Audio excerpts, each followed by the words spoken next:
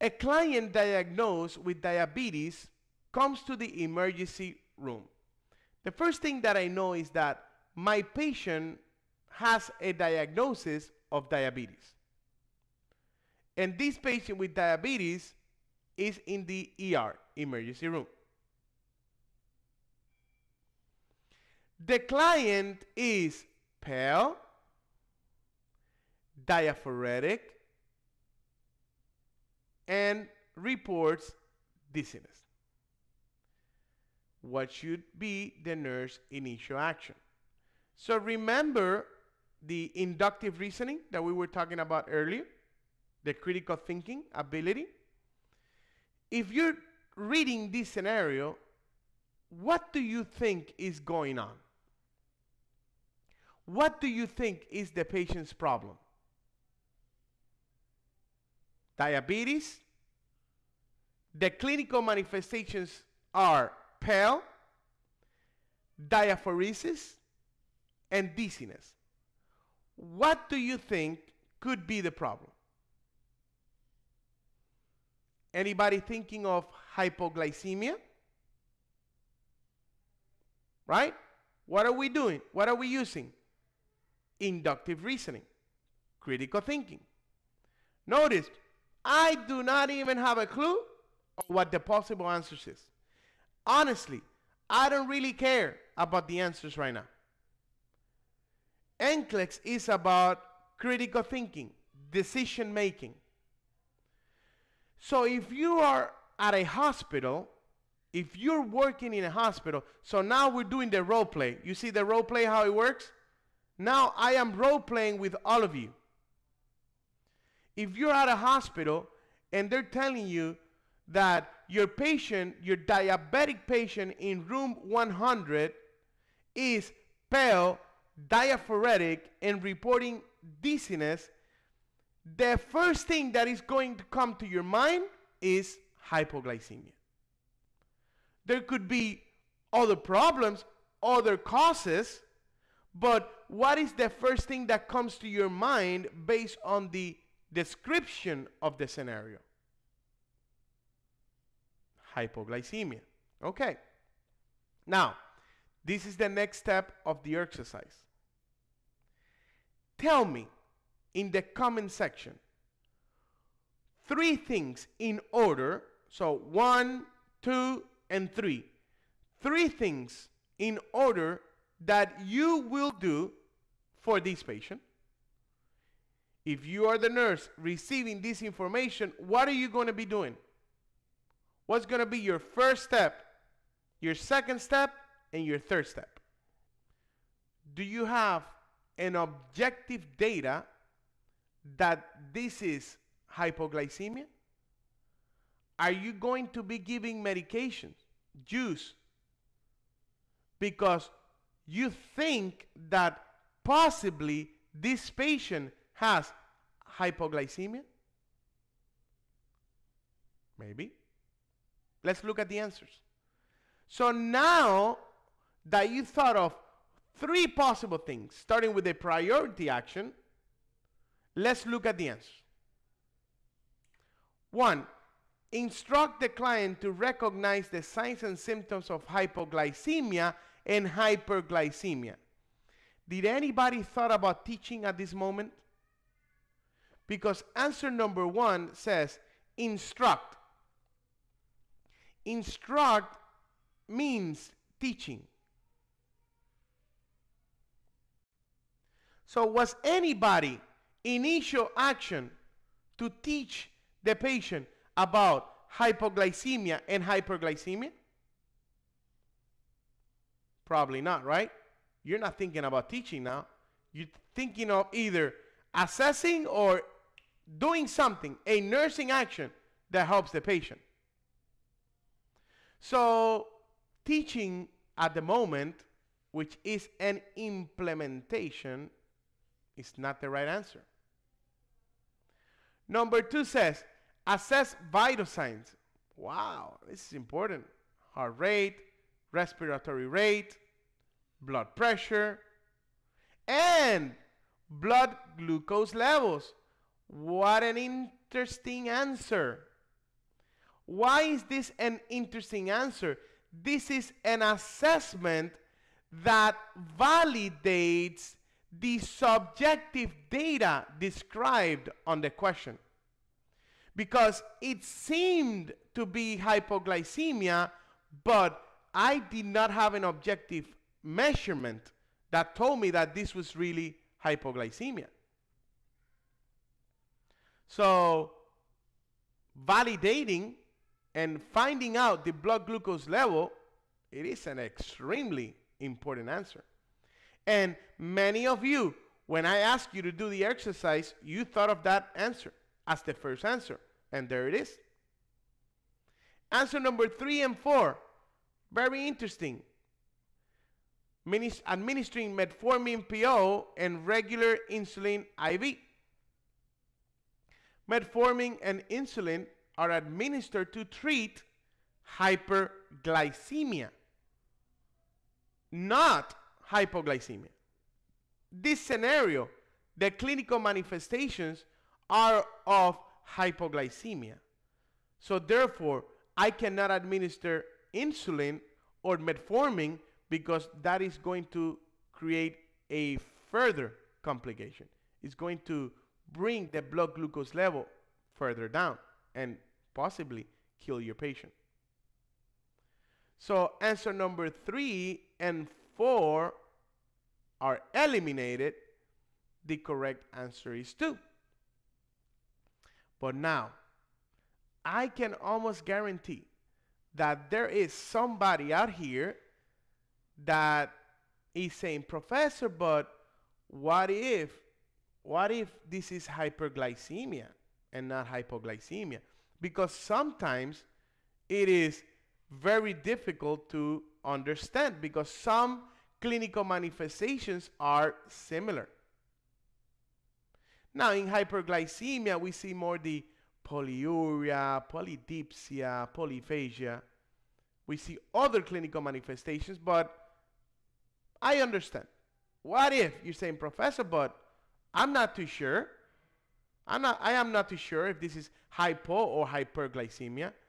That is exactly the same reason why I'm telling you that answer number 2 is the best answer, because you need to validate and really understand what is going on before I give metformin or insulin or glucagon or dextrose. You have to identify if you have a hypoglycemia scenario or a hyperglycemia scenario.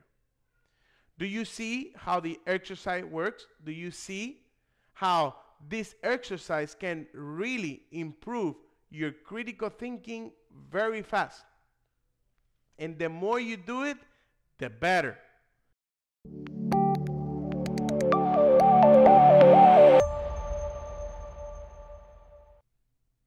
Okay, the nurse working in the PACU recovering a male client after an exploratory laparotomy administered the prescribed hydromorphone intravenous push. So several key factors here. Remember, I'm reading out loud, right? That was a technique that we could do. Okay, the nurse is working in PACU, the unit where the nurse is working. That is important. Post anesthesia care unit. All right, the male patient is recovering after an exploratory laparotomy. And he says the nurse administers hydromorphone intravenous push.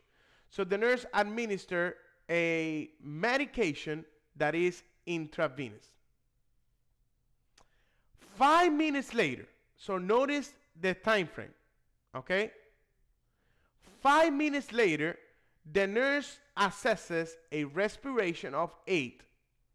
So 5 minutes later, something changed, and the respiratory rate now is 8.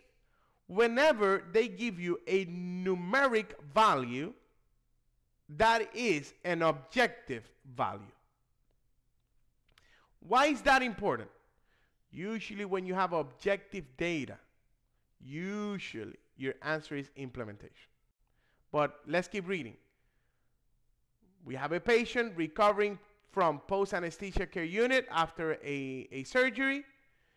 I give a medication called hydromorphone IV that works faster.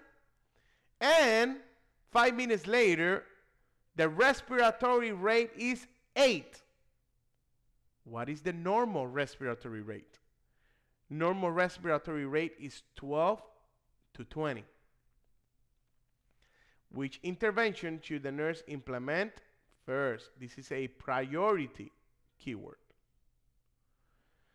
What did I just do? I follow the system. I read the question in my mind or out loud, better to practice. I identify certain keywords in the question. Now I know that I'm dealing with a priority question, and my next step is to identify what do I think I will do next. What are 3 actions that you will take to help this patient in this condition? Is it an assessment answer? Is it an implementation answer? And do not fall into the mistake, because I saw this in a comment in one of our YouTube videos, that because it says here implement, you think that the answer is going to be implementation. Not necessarily. The answer could be an assessment. Maybe not in this scenario, but in other scenarios. The word implementation only means an action. What is going to be your following action, your next action? All right, what are the answers? Number 1, let's call the doctor. Call the anesthesiologist to come and assess the patient. So you're telling the NCLEX that your first action will be to pick up the phone and call the anesthesiologist, or ask somebody to call the anesthesiologist. So your priority nursing action in answer number 1 is not to see the patient or address the patient. Answer number 1 is looking for somebody else. Answer number 2, administer naloxone. Answer number 3, reassess the patient 20 minutes later. And number 4, prepare to ventilate the client. Did anybody thought about ventilation? To intubate the patient and put the patient on a ventilator? Anybody thought about that? I don't think anybody thought about that, right? Respiratory rate of 8, not sufficient to intubate a patient. Patient's unconscious, not breathing, then yeah, we may go the intubation route. But not enough clinical manifestation to think of ventilating the patient right now. And if you're thinking of number 4 as the possible answer, right now, you're probably falling into the what if syndrome. You're thinking too much in depth. Are we dealing with an emergency here? Do you think we're dealing with an emergency here? Absolutely. This is an emergency. The patient respiratory rate is 8. If we don't do something quick, your patient will die.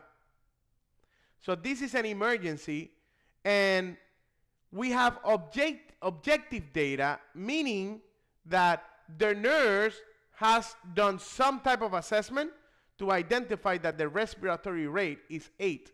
So that tells me that I need to do an implementation. Okay? I see that somebody comment in the comment section, 8 intubate. I think that's like a key to remember. Glaucoma scale of 8 intubate. I think maybe that's what you're relating to, but it does not apply. A respiratory rate of 8 not sufficient for intubation. Okay? But not the answer. So if we eliminate answer number 4, we are left with answer number 1, 2, and 3. 1, call the doctor. 2, administer naloxone. 3, reassess the patient 20 minutes later. Well, we just identified that this is an emergency. So coming back 20 minutes later means do not do anything right now. Do nothing right now. And come back later. Your patient is unstable. Your patient is in an acute emergency situation. If you wait 20 minutes, you can come back 20 minutes later and your patient is dead. So 3 is not the answer. Now we have left 1 or 2. So what do we do now? Do we call the doctor first? Do we administer naloxone? And a good question that is probably arising in your mind right now is, Professor, but don't I need to call the doctor first before I administer the medication? Don't I need a doctor's order? Meaning I have to select 1 first to get the order and then select 2. Wrong. No. For the NCLEX, it's not like that. For the NCLEX, it is assumed that you have the doctor's order. All you have to do is make sure that the order is correct. So I do not need to call the doctor first, and I can administer the naloxone because I have clinical manifestations indicating that my patient has a respiratory problem, and the medication reverses the effect of hydromorphone. So the answer is number 2. Here, I can also use the when to call the doctor strategy. Do I have something that I can do first that helps the patient's problem? If the answer is yes, do it. Don't call the doctor first.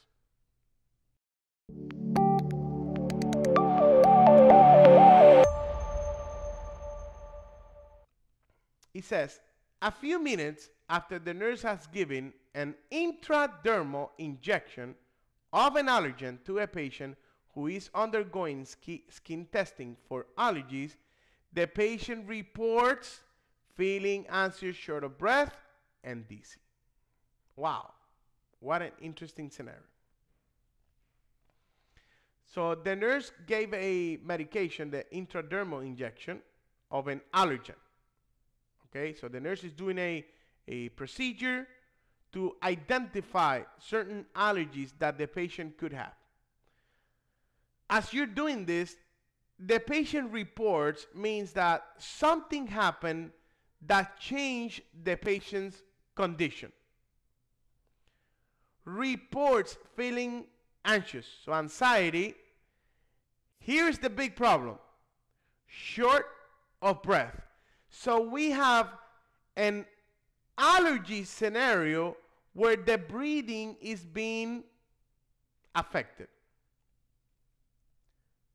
So the patient is short of breath after the injection of the allergen, and is also affecting the neurological status because it's telling you that the patient is dizzy. Which action included in the emergency protocol should the nurse take first? Notice they're helping you a lot here by giving you these words: emergency protocol. It's telling you that this is an emergency.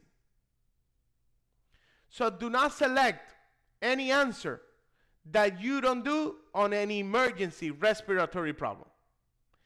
They're telling you that this shortness of breath is not normal. In these keywords, emergency protocol, they're telling you that the shortness of breath is significant in order to follow an emergency protocol. What do you think is going on, and what do you think could be the possible interventions? The answers are oxygen. Oof. Very important answer. Oxygen. How many of you have heard over and over in nursing school that oxygen is important. 2, obtaining IV access with a large bore IV catheter. 3, immediately administer epinephrine intramuscular.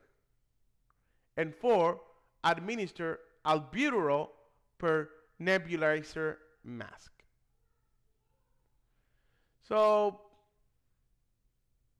as you're reviewing this scenario, you could be like, wow, oxygen is good, albuterol is also good, and epinephrine is good.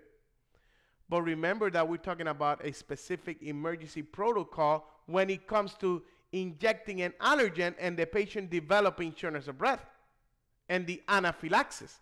So you need something extremely fast to prevent this patient to going into respiratory arrest. So oxygen is important, but oxygen is breathing. Epinephrine is important, but it helps with airway. Now, what strategy comes into your mind? Did anybody think in this scenario about the Maslow hierarchy of needs? All of you that are in the membership, did you recall the Maslow's hierarchy of needs strategy here? Because it applies. We got physiological responses. Some answers deals with airway, others with breathing. What does Maslow say? Airway has priority over breathing. Oxygen is breathing.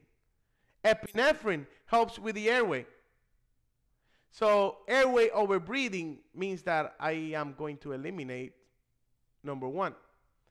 Now, I am not saying that oxygen is wrong. No, it is good. Oxygen is a good answer. It is not my first answer, my priority answer. Answer number 2, we can eliminate it because it doesn't deal right now with airway or breathing. And albuterol, you could think, well, this also, if I administer, can help with oxygen exchange, but first, it's not going to work as fast. And the protocol, based on the World Allergy Organization guidelines, the protocol is to administer first epinephrine and then oxygenation. So the correct answer, it is 3. Now, I ask you a question. Crusaders, NCLEX Crusaders. In any of the questions that I have shared with you guys today, including this one, have we really gone into in-depth on the mechanism of action specifically of any of the medications? No. Because on most of the questions, you don't need it. I'm not saying that you shouldn't. You need to learn. And the more you can learn, the better. But let's be realistic. There are thousands of medication. You're not going to remember the mechanism of action, the side effect, the adverse effect, a toxic effect for all of them. It's impossible to do that. This is why pharmacology is so important. But if you pay attention to this 7-day training, this will drastically make a difference in your ability to answer pharmacology questions.